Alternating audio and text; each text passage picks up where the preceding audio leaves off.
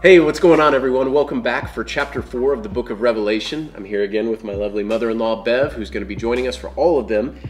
Today we are starting in on really a new section, the second section of the book of Revelation. And again, we're talking about the literary structure of the book. 7 sections. We just went through the first in chapters 1, 2, and 3.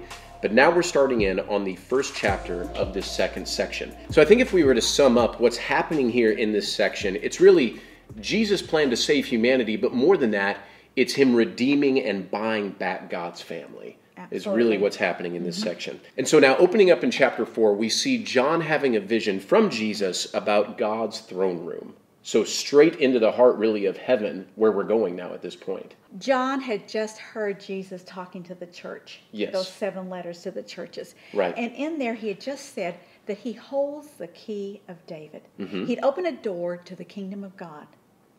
And now he looks and he sees that open door, that door open to heaven, the kingdom of God. So he's literally in a vision seeing this door going to heaven, but that is open, and this is where this vision is taking him. In heaven, Okay, yes. wow. It's that same way of hearing something and looking and seeing what it is. Okay. We'll see all through this book of Revelation. I was going to say, that same theme that we've seen before, you hear something and you turn to look who's saying it, where it's coming from. Exactly. Okay. And so now he hears something again. He hears Jesus' voice like a trumpet say, "Come on up here. Oh, interesting. Come up here. Okay. I'm going to show you some things that are going to take place soon." John looks and sees the throne of God. And seated on that throne is the God the Father himself. Wow. And he's described in the picture of a symbol of a stone. Okay. A carnelian. Carnelian. A jasper first. Okay. And then a carnelian. What color is carnelian?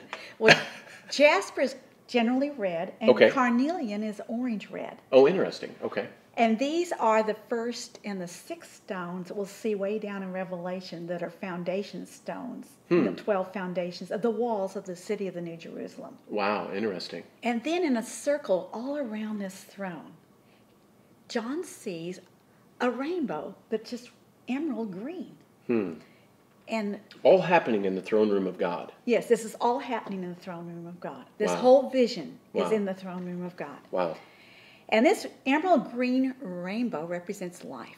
After all, on the 3rd day of creation, remember, God made the land, and on the 3rd day, he made the green vegetation. Right. So all of his creation had food to eat, so they could have life. Mm-hmm. The first time we see the rainbow in the sky is right after the flood. Right. Noah comes out of the ark, and he sees this magnificent rainbow. Right.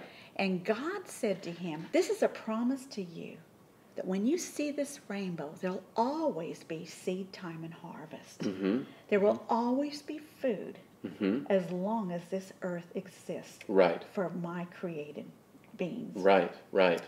It's amazing. Originally, it was a promise from God. The rainbow in today's society, at least where we live, tries to take on a much different meaning, but really, originally, it was God's promise to man. So here's this green rainbow all around the throne, showing that this is the center of life itself. The next thing we see is around the throne are 24 thrones and 24 elders sitting on those thrones. Okay, now that sounds unique. Now, 24 thrones around God's throne that are filled by elders. Now, who are these elders? Who are these people that we're talking about? Well, elders are always, in the Old and the New Testament, they're the leaders kind of the church. Okay. Of the Israelites in the Old and the church in the New. They're all called elders. Okay. And so these are representatives of God's people. And why 24? Well, it's 12 from the Old, 12 from the New. 12 is the number of the kingdom. Yes, okay. Brought together to 24. So the Old and the New are all here together, all as one in Christ. Wow. Around the throne of God. Amazing. They're seated on the thrones, they're dressed in white, and they're wearing gold crowns of victory. Just like the overcomers. Interesting. And from the throne we hear lightning, rumblings, peals of thunder, those things of judgment. Like the giving of the law and the coming of the Lord. Sounds just terrifying when you think about it. God is the judge, and he's judged these as his. Wow. So, and before the throne, now there's another section. This is everything was around the throne. Okay, so far we have the throne, we have these 24 other thrones surrounding it. that have elders in these thrones. And now in front of the throne is where we're looking at next. Right. Okay. And there's 7 lamps, which is the sevenfold Spirit of the Holy Spirit, Okay. in front of the throne. And basically that Holy Spirit ministers to us on earth. Okay. And I'll show you how that is. Now these 7 lamps are different than the 7 lampstands from before. Exactly. This It's is a the Holy different word. Spirit. This Okay. is the Holy Spirit. Okay. I'm Okay. glad you clarified that, Ben. And also before the throne is a sea of glass as clear as crystal. Okay. Now, the first time we see this sea of glass is a very interesting time. In the Old Testament, Moses had just gone up and gotten the law, the Ten Commandments. Okay. Ten Commandments on Mount Sinai. And after that, he's confirmed the covenant, doing a sacrifice and the blood sprinkling over the Israelites to Okay. confirm the covenant with them. Moses took Aaron, the high priest, and his 2 sons, Okay. as well as 70 elders from Israel, up onto the mountain where God was. Okay. And there they ate and drank and participated in the covenant. You know, when you have a covenant, you always sit down and have a meal. Okay. Okay. So that's their So they're way. up there in the presence of God, all these guys Yes. participating, having this covenant meal before the Together. presence of God. Wow. Okay. But there was a barrier between them and God. Under God's feet, there was something like a pavement of sapphire, clear as the sky itself. Remember that second day of creation? Where God divided the waters? Yes. Down here with the One's waters up up in above. heaven? Yeah. And the expanse between he called sky? Uh-huh. This is that. It's a dividing. This sea of glass kept them away from being face to face with God himself. It's almost kind of like when I think, I've heard people say before, like, oh, I just wish that I could talk to God, like I'm talking to you, kind of like, Right. like Adam did in the Garden of Eden, this kind of thing. And really, this almost seems representative of the fact that even though, we know God is spirit, that heaven, it really is there, but it's like in a different dimension, in a different realm. Even though we are spirits as well, we reside in this physical body. And there is that barrier. I like that sea of glass almost representation of a divide between those two. And you can kind of see through that glass to God, but yeah. not face to face like Yes, you and I yes. are right here. It's like how Paul said, we see through a glass but darkly. We don't get the full picture yet of what is on the other side of that. Exactly. Wow. Exactly. Amazing. I told you, it all ties together. And next we're going to get into the very interesting part that is so misunderstood by so many. Okay. The 4 living creatures. Oh man, I know these. These used to terrify me when I was a kid. No, I remember when I was a kid, somebody drew a picture, and I'm sure they had good intentions, of one of these 4 living creatures before God's throne, and I thought, if that thing greets me when I die, I don't know what I'm going to do. So, all right. But they're not scary. They're good No. things. Okay, so they're not scary. Not at all. Okay. So let's read about them. Okay, all right. So this is Revelation. This is verses 6 through 8, kind of picking up in the middle of verse 6 here. In the center, around the throne, were 4 living creatures, and they were covered with eyes in front and in back. The first living creature was like a lion, the second was like an ox, the third had a face like a man, the fourth was like a flying eagle. Each of the 4 living creatures had 6 wings, and was covered with eyes all around, even under his wings. Day and night they never stopped saying, Holy, holy, holy is the Lord God Almighty, who was and is to come. It sounds terrifying to me. All right, we need some clarification on these things. What are we talking about here? It says it's living creatures. Well, What's going on? To find the symbols, we got to look in the Bible. Okay, fair And enough. that means going back to the book of Ezekiel, the first chapter of Ezekiel. Okay. All right. Now, for those of you who don't know, Ezekiel is a book in the Old Testament. He was an Old Testament prophet. In fact, that book is found right before the book of Daniel, from Daniel in the Lion's Den. But Ezekiel was really, he had a similar story to Daniel in that he was taken captive to Babylon. But he really served as kind of a prophet and a priest. But a lot of things that we find in there were really foreshadowings and kind of prophetic things of things that were to come that he wrote about hundreds of years before they ever happened. So in Ezekiel 1, Ezekiel's having a vision. Okay. And the first thing he sees is heaven opened in a vision of God. Does that sound kind of Okay. like what we're talking Very about here? familiar. Yes, Okay. very similar to this. Okay. And there's a windstorm out of the north, the top of the earth, you might say. Okay. An immense cloud lightning, brilliant lights. And in the center of the fire was a glowing metal. And in the fire were 4 living creatures. And the 4 being the number of the earth. Okay, So right. this has to do with the earthlings. Yes, yes. And in the form, these living creatures were like a man. They had 4 faces and 4 wings. Now, their feet gleamed like burnished bronze, just like Jesus in his vision. Okay. That's their foundation. Okay. And each had a face of a man, a lion, an ox, and an eagle. Okay, so 4 faces. clearly there's something happening here between these 2 books. Exactly. Okay.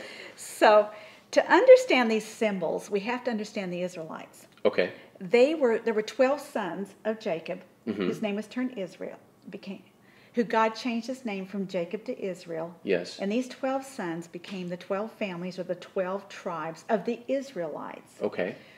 who were the people of God Yes. in the Old Testament. Yes. God had told Moses, just build a sanctuary in the wilderness so I can dwell with the Israelites, with my people. Okay. And all around this, say this is a temple. Okay. This is the tabernacle that the Israelites traveled with. This is the tabernacle that Moses made. Okay. And all around it are the Israelites. Okay. Kind of as they traveled and moved around, they would camp around it. Yes, as they traveled, they would camp around the sanctuary. Okay. 3 tribes on each side.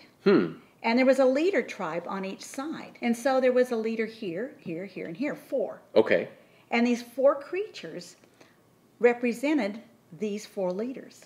So the creatures that Ezekiel is describing, the traits of each one of those, it was kind of representational of the leadership of these 4 areas. Yes. Okay. The interesting thing of it is, the difference between Revelation and Ezekiel is, we see 4 different creatures. In Revelation. In Revelation. Okay. But in Ezekiel, each of the 4 creatures has 4 faces. And so they're kind of combined in Ezekiel, but in Revelation they're almost a bit more separate. Okay. Yeah. Okay. So the creatures each have 4 faces in Ezekiel. Okay. They have the face of the man, and on the right is the face of the lion. On the left is the face of the ox, and in the north is the face of the eagle, a flying eagle. Okay. So each one of these areas kind of had their own representation, but still in Ezekiel he's seeing all 4 of those combined, all 4 faces on one creature. Exactly. Okay. So let's look at the first one in the book of Revelation, Okay. which is the lion. And we know now that that lion was on the east. And that tribal leader was Judah. Okay. Now, significantly on the east, because that's where the sun rises. The sanctuary faced this way. So it's like the sun rises, comes out of the east, and goes through the door into the sanctuary. And of course, I think Lion of Judah. The Lion of the tribe of Judah. Wow, yes. interesting. Jesus was that son that was promised to King David. Wow. Who came through Judah, who would sit on King David's throne forever. Oh my goodness. Okay, so that's the lion that we have over in this section. Now, how about over here? In the west, we have the ox. Okay. That is the tribe of Ephraim. Okay. Which is the second-born son of Joseph himself. Okay. Now, Joseph, of course, going back to the Old Testament, it's Joseph and what we would know as the coat of many colors. So, really, really brief overview. He got sold into slavery. Again, if you haven't read all this, just go into Genesis. You're going to see a lot of things that we're talking about here that will make sense. When you hear about like Abraham, Isaac, Jacob, it's all back here. But Joseph, so one of his 2 sons was Ephraim. But Joseph got sold into slavery in Egypt by his own brothers out of jealousy, which looks like it's the end for Joseph. Like life is over, but he actually, because of God's favor, rises to second in command behind Pharaoh in Egypt, has a vision from God about, that a famine is going to come, there's going to be no food. So he sets all this food aside, all these things. Then his own brothers eventually come and buy food from him, not realizing it's him. They're reunited. It's a beautiful story, but because of what happened with Joseph, because of God's favor on him, he actually not only reunited his family, but he saved them, really, in a sense, from that famine. So Joseph gets a double portion, goes to his father and says, "Bless my sons." Okay. And Jacob crosses his hands and gives the firstborn blessing to Ephraim. Now, I remember that being peculiar. Yes. So Jacob being Joseph's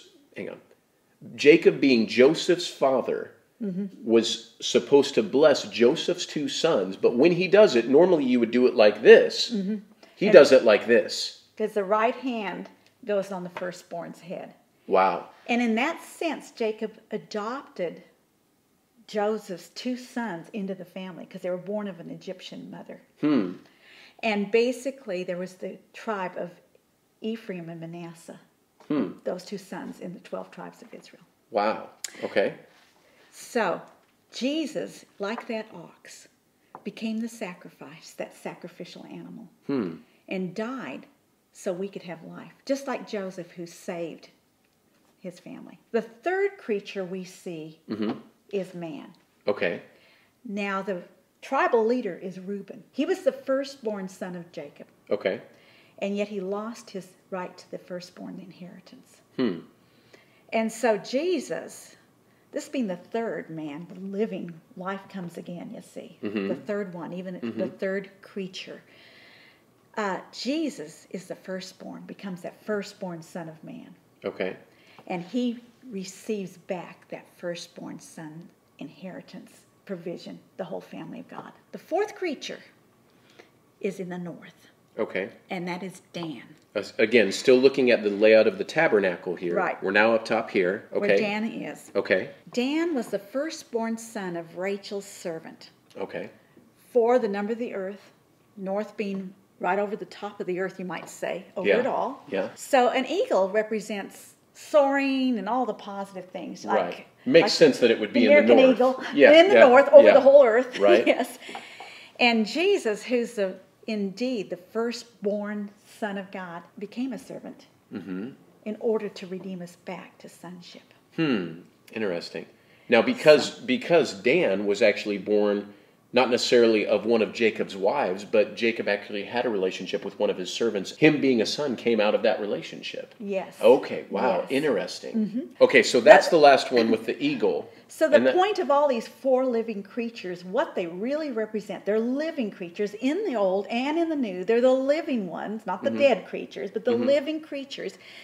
They're all God's people, God's family. Old Testament, New Testament. Okay. But we're going to look at the one in Ezekiel because it kind of tells us a few differences between the Old Testament and the New. Okay? In Ezekiel, it's the Old Testament family. But in Revelation, it's God's people, the redeemed. Now that makes sense because, again, we see that those visions, the vision that John is having in Revelation and this vision that Ezekiel had in the Old Testament, they're similar but a little bit different.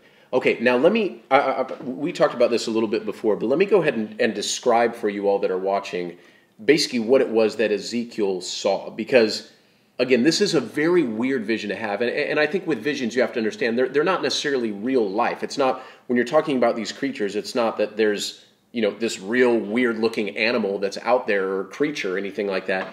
But it's really what he's seeing and what the symbolism is behind it. So what Ezekiel sees is he sees these 4 creatures that we were just talking about. They're all moving forward together. They have 4 wings. 2 of those wings are actually touching each other, but as they're going forward, they have an appearance almost like they're on fire, like burning coals.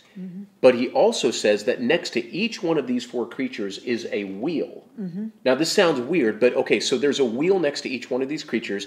Inside of that wheel is almost what appears to be another wheel. Ezekiel called it a wheel within a wheel, and they're bright, they're shining, almost kind of like a crystal or a diamond. But then one final description that he gives, and again, it sounds weird, but it's very unique. He says on the outside rims of these wheels are eyes all around them. But then he also notes that the spirit of these creatures, just kind of like how when you and I are born again, we receive that Spirit of God, our spirit comes to life.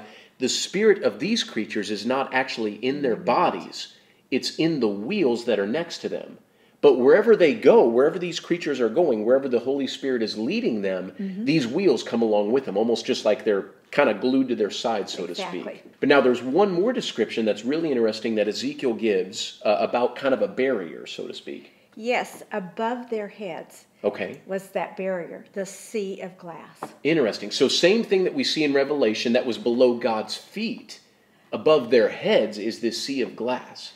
Yes, and the 70 elders, that same sea of glass. They couldn't approach God. It was a barrier between them getting to God. When Moses, Aaron, and those 70 elders went up, that same barrier of that glass. That sea was still there. But they could look through that glass. It was clear as crystal.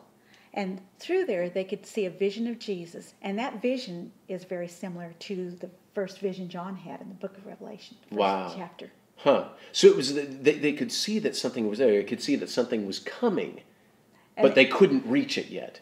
Exactly. Wow. Exactly. Now, so that's Ezekiel's vision. So now if we come back to Revelation, again, where we've still been studying in chapter 4, how would you compare or contrast those 4 living creatures with what we just read about? Well, these 4 living creatures in the book of Revelation, they're right in the center around the throne of God himself. Wow. There's no barrier between them and the Father. So that glass barrier, it's nowhere to be found when we're in Revelation. Well, it is. It's before the throne. It is. Still. You're right. It's still below God's throne. Okay. But the creatures are now right with the Father. Nothing is separating the creatures from that. Okay. Exactly. They're standing right there. They're right there with the Father in the heart of it, right around the very throne of God, right up close to the Father's heart. Wow. You know, I like the idea of the living creatures. They're no longer dead. They've crossed from death to life. These are the living creatures. And these creatures are covered with eyes all over them. And those eyes are so significant. And they have 6 wings. And those 6 wings are covered with eyes. In contrast, now these ones have 6, but when we read in the Old Testament, they had 4. 4 being the number of the earth. Oh, wow. Okay. 6 is the number of man. Now this 6 represents the new man, the new creature. Wow. Adam, the first one, was created on the 6th day of the week. Wow. These now have the 6 wings. They are the new family. Wow.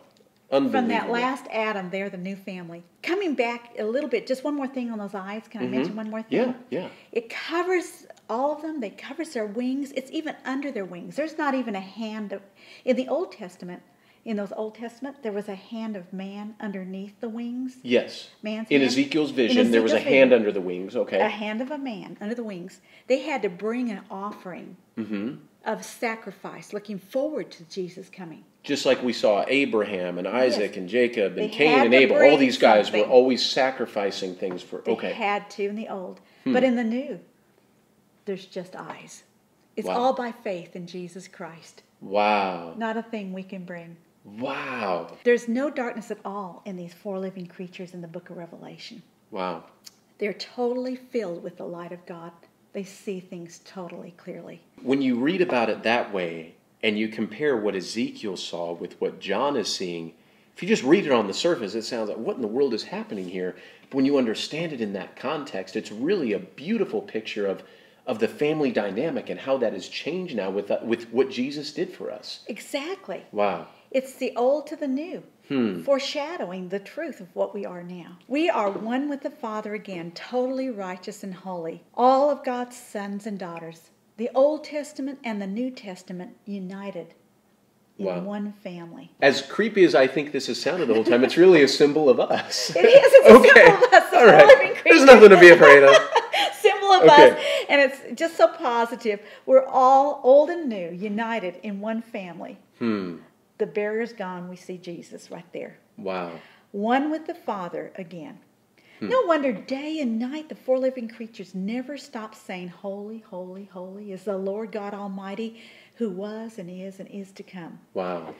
They are continuously overwhelmed and awed by God the Father. Yes. There's a conversation I had with a friend, and I think back to that sometimes of like, what will your reaction be when you ultimately meet God face to face, when you actually get to hug Jesus, like, it's like, will you cry? Will you be able to stand? Like, will you just be shocked out of your mind? Like, and I think the reaction is, it's just, you're in total awe of God's presence. Absolutely. Which is exactly what we're reading here. Wow. And so I think it's really appropriate, Ben, that we end this study with reading the last 3 verses of the book. Yeah, I like this that. chapter. Okay. Verses 9 to 11. You would never know it. This chapter is actually 11 verses long with all that we just covered. But I think that's what's amazing is that, only being 11 verses long, yet there's still so much in here. So, okay, let's go ahead and read it. If you have your Bibles, it's verses 9 through 11. Whenever the living creatures give glory and honor and thanks to him who sits on the throne, who lives forever and ever, the 24 elders fall down before him who sits on the throne and worship him who lives forever and ever, and cast their crowns before the throne, saying, "You are worthy, our Lord and God, to receive glory and honor and power, for you created all things, and by your will they exist and were created." Wow. Isn't that awesome? You know, I love that picture of God, because while we know that God is love, He is beyond words, beyond what we could describe. He is powerful. And I love that it conveys that about Him. There's no equal to God. Just an incredible picture that the Bible shows us of Him in His throne and in His power. Amazing. Well, we've just seen that vision of God on His throne, surrounded by all His family. Yes. But tomorrow, we'll see the key character in this vision. Okay. Jesus the Lamb. Wow. All right, coming up in chapter 5. Hey guys, well, thank you so much as always for joining us today. Man, it is a blessing to be able to go through this with you, Bev, so thank you so much. Well, come back tomorrow on Wednesday for chapter 5. Again, we're still going to be covering this second section of the book of Revelation. Tomorrow it's about Jesus being the Lamb of God, one that you do not want to miss. Make sure you come back tomorrow for that. Hope you guys have a beautiful day wherever you're watching this from. We'll see you back here tomorrow.